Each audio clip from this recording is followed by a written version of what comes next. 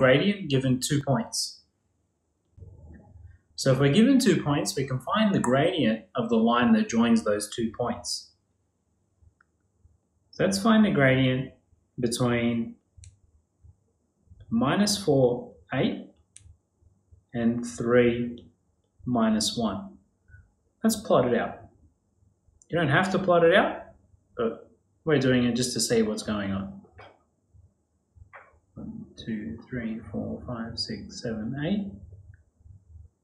1, 2, 3, 4, -4. 1, 2, 3, and got -1. So our 2 points, -4, 8, went the other way. 4, 5, 6, 7, 8. 8's up there. -4, 8 is up there. And 3 -1 is over here.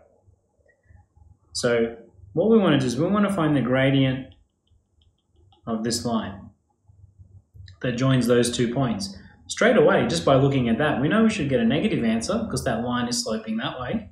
So let's see what happens. So to find the gradient, we can use the formula m equals y2 minus y1 over x2 minus x1. So let's go ahead and label our points. So we might go, this one is the second one, so x2, y2. This one is our first one, so x1, y1. Let's go ahead and sub those in. So y2 is 8 minus y1, which is -1. So again, we have to be careful here when subbing in because the minus belongs to the formula and this minus belongs to the y1. Over x2, which is -4, minus x1, which is 3.